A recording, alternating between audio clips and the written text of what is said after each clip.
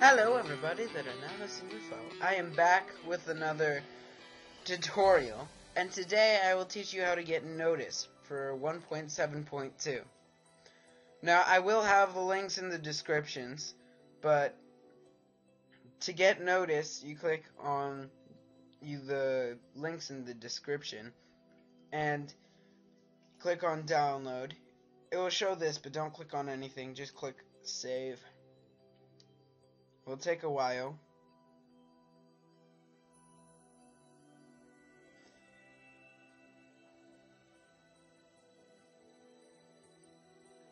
Now when you open your folder, you want to drag Nodus onto the desktop. Now I already have Nodus, so I'll have to say replace file destination.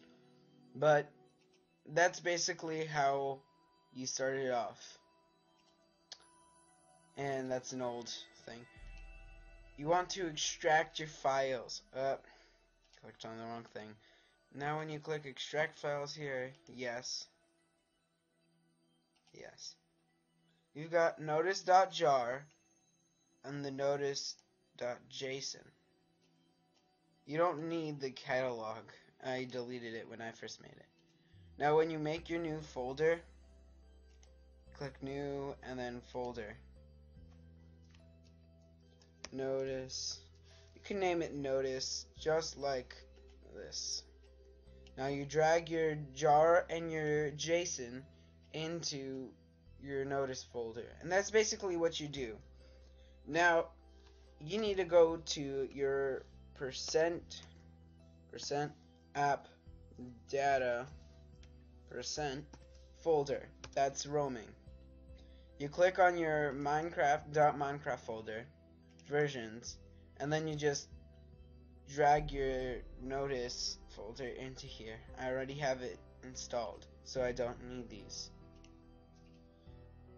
Now in the end, you open your Minecraft folder, your Minecraft,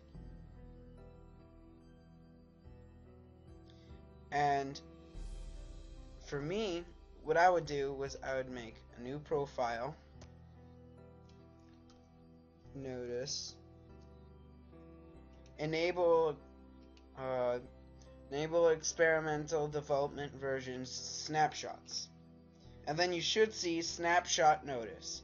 Remember to click snapshot Nodus. Then you click save file. I already have Nodus, so I already have this, so I don't need to. And then you just click play. Now Nodus is really cool, and you should be able to see this. So now I'm in this normal world, and you could rearrange this, and it's really cool. This is basically links. You don't want to buy it. You don't want to go to it. This is a map radar. You could also change it. There would be players and how far they are away. So I'll keep that down there. No fall is no fall damage. The dirt mod is cool. For one, because you can't see yourself, like, doesn't show my head going in a bajillion directions. That's basically what it is, and you could just walk and it looks like that. Nuke is probably one of my favorite features besides the flying. It basically highlights the blocks that you delete. And I went nuke crazy, as you can see. I even made my own little tunnel right here. And I like how fast you go with Nodus. And with flying, you want to be careful, because if you don't have no fall on and you're high in the air, you could basically fall and die. Sprint automatically starts you up. You sprint, you don't even have to double click, it does it for you. Spider makes you, like, basically you could click shift and stay in the same place in the air, or you could climb up objects without there being a ladder. The rest of them are interesting. Full bright, I click F for that. R is fly. X-ray. Now the X-ray with Nodus is especially cool because you get to edit what you want to be in it. So let's say I wanted, this is not a good world to show this for, but say I wanted all of this stuff to be in my X-ray. I'd basically see the entire ground when I clicked it. Like that, see? The only problem is that I can't edit it for sandstone.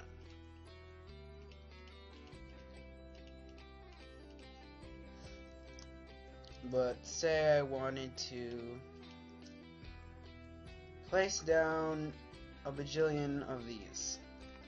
It would take me forever to look, see? Way easier to click build. It just builds it up for you. You could basically build a house. Now look at the X-ray.